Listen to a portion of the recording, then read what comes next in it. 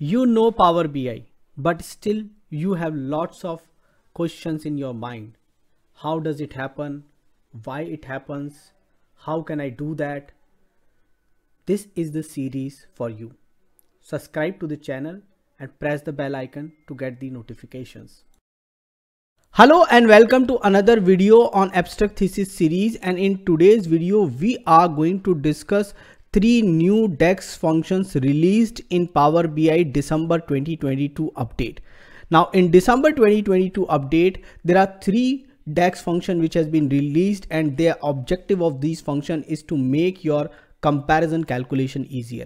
All these 3 functions will help you to compare the data easily, and the 3 functions are index, offset and windows. Now index retrieves a result using absolute positioning, offset retrieves the result using relative positioning, and windows retrieves the slice of the results using the absolute or the relative positioning. So all these things, this could be relative or this could be absolute position, and we are going to take one example of these 3 to have a quick look at it and how to use that. Now what these functions do: comparing the value with the baseline, finding another specific entry is the index function, comparing value against the previous values using, so that is offset, and adding running totals or moving averages for similar calculation relying on the selecting range of values is the windows function. So these 3 functions are going to do these kind of different functionalities, and you might have seen similar kind of functions in SQL language. So let's go ahead and experiment what these 3 functions are. Let's understand in details first of all what these 3 functions, what parameters they can take, and then try to use them in Power BI. Okay, and these functions come up with 2 helper functions called as orderby and partitionby, which can help us doing these calculations. So how these functions are going to help, there are some example given in here, like how index function is going to give you the results, how offset function is going to give a result. So here they have used offset to find out the previous color and then having a difference for that. So calculate offset -1, all selected dim color and not it blank cells, and then finding out the previous one. And then in the windows the range of the values has been taken in and had been used. So what we are going to do is we are going to have a quickly look at these, but before that just look at the syntax. These 3 functions have almost similar kind of syntax, and so like index function returns a row at an absolute position specified by the number of parameters. So you have the position, then you have the relation, then you have order by, blanks and partition by. If you look at the offset function will have delta, means ±1, which we are going to do up and down for the comparison. The relationship, the order by, the blanks and the partition by, again the similar syntax almost, but the first value is going to decide what is going to be different in case of index and the offset. So the third function is basically having 2 of the values at the first 2 places is basically from to 2, so we can do like -2 to 0 or something like that. So we can move more than one step in a go, and then we can use it. So and then again the same relation, order by, blanks and partition by. So what I've done is I quickly experimented with this one and I came out with some of those things, and I'm going to discuss that. So the way I wanted to address this problem is, and I'm going to create 2 visuals first of all, and why I'm doing so, because this is what my month year sort, which is basically a sortable column, and knowingly I'm taking a time intelligence example where I have a different sortable column than what actually column I have, and then I want to bring in my major net, and this is the same file I'm using in most of my other videos. You can find the file as well as the base file both on GitHub account. Okay, so now I have this net and I have this month year sort and month year net, both are available here, and I would like to first experiment with offset function. I just wanted to find out what is my last month's net and then simply take a difference. Okay, that's as easy as that one. So let's experiment. So we go ahead and then start our journey, and here we say okay, last month or last period, we can say last month net. So we say calculate net, then we start offset function, Now offset I need -1 because I want to go beyond. And the first time I say, okay, I will not give anything here. Let me give simply order by. And in order by, I say the order by should happen based on the month year sort. Okay. And partition by I don't need. I can partition by year. In that case, what would happen within that year only these things will move. But right now I don't need that. So I say, okay, you can continue. I close my offset function. I close my calculate function, and then I come out. So I got my last month net, the new one, and let me put it into both of them. So you see in the, when I am using month year sort in my visualization, it is behaving correctly. It's giving me the last year, month, the net value, but you can see that in the month year, it doesn't give me. So what I said, okay, fine, let me try out if I can give something here. And so I say, okay, let me try out all selected. And can I give month year here? All selected date month year. So when I do that, it doesn't allow me. So it's okay. I say, okay, let me only give month year sort here and then try out what happens in that case. So still in this case, it's not going to give the value. This one is going to give value. So finally, this is how you're supposed to do month year, which is a participating, and month year sort. So the sort column and any other column which is participating, you need to give both of them. And now you start seeing the net for the month year also. And I don't need this visual, the second visual. Now I can live with the first visual, having the net and the last month net using the offset function. So now we have used the offset function. We also use the order by. Let's see if the partition by can make any difference. So we'll say partition by. And in the partition by, let's use date and year. What happens when I do this partition by?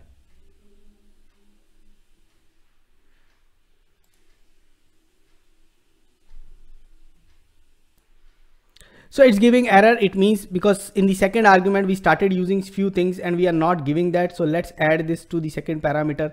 So if you don't give it there, it might behave differently, but once you start giving it here, you need to make sure that order by and partition by are part of this. So if you don't give it here, no problem. But if you're giving it the relationship, basically the kind of the table which you are going to use in, so that's where you need to have the columns which are used in order by and partition by. Now, when I do partition by, the things are very similar. If you see, the only thing which is happening is it's not going beyond the boundaries of date,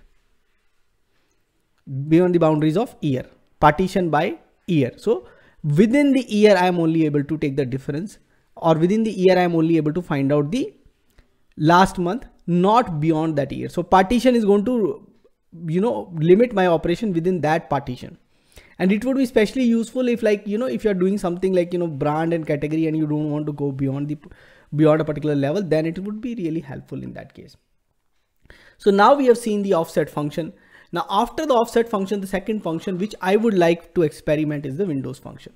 So what I'm going to do is so let me rename this page as offset. In case some of you need this file, let's also save this file, and I'm going to do a save as. So I'm going to say save as 80 December 2022 offset index Windows. Now let's duplicate this page, and in this page, now this time what we are going to use is, let's try to use the Windows function.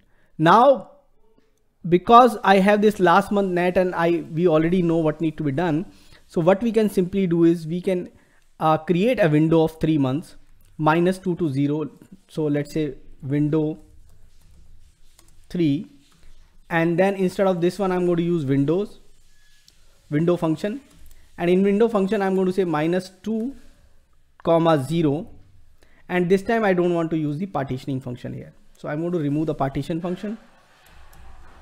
So window 2, 0, all selected month year, and I don't need year also here right now. So let me remove year, and the order by and everything is same. And let me remove the because I'm not giving any one number, so I can have this without this one. So let me create this windows, and I'm going to bring it into this visual, and I'm also going to bring it into this visual, and let me remove the additional things which both these visuals have. because we are not interested to see what is there by offset function. We already understood. Now if you look at the first one, this is the sum of, this is the same as 5. Now this looks like a sum of this one, and this looks like sum of these three.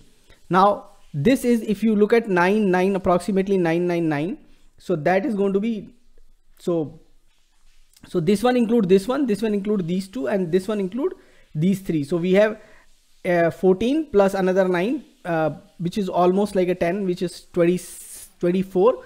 Now this is 28. Now this 28 is basically 9 and approximately 9, which is 27, that is 28.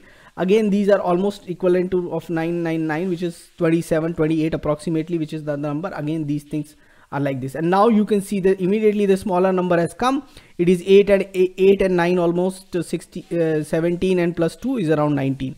So that's the number. Again, the two smaller numbers, so we add it to 8 or approximately 4, the 1.2 million 12 is the first number which is coming. So now you can see my windows is, you know, the rolling. So what I'm able to get here is rolling, and see, I'm getting it on month year, and the month year sort is the one which is deciding the calculation. So in the visualization, that another thing is present. So now, okay, Windows function is also working for me. This is very first look. We will explore these function more. So window function is also working for me. And now let's experiment with the third function. Let's duplicate this page, and let's also have a quick look at the third function, which is index. Now index is little bit different in that aspect, and let me copy the function for you. So let's go to last month net, which is very similar here. And what we are going to do here is we are going to create index using that one. Again, in the index function, the arguments are very similar to offset. And index, I'm not going to use, I can use -1. Okay, let's leave it like this, and let's remove the partition by, or let's work with the partition by and then remove, let's remove it. Let's remove the partition by and then start, and then let's see what happens when you use partition by. So we have the index function now. With the index function, we are ready with the new column, and let's add these to both the visuals, remove the other one. So we are going to remove the windows from this visual as well as this visual. Okay, so now what is this first value we are getting? So when we said this -1 actually, so the -1 is going in the available data, it gone to the last value and find out this value, and it has given to us that value. But please remember, when it shows the data, it do shows the data which is available in that particular dimension. So it's all, and this is the value which is, and let's sort it on month year sort. Okay, so this is the value which it is showing right now to us. Okay, now what is this value -1? It is last value. So if I do the -2, is it going to give me the second last value available in my context? So it's giving 65, the second last value. What happens if when I give 1, means in the positive?